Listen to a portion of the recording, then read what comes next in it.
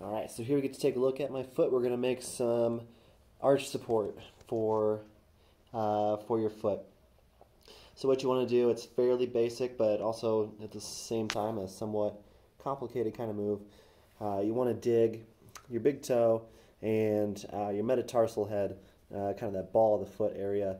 You want to dig that in to the ground and let that arch raise up a little bit as you do that. So you can hold that for a little bit and let it relax, and then dig in again and just try to create a little bit more space between that arch of your foot and the floor. This will help with the low arches, which can help with a lot of different issues with your ankle and foot and other parts.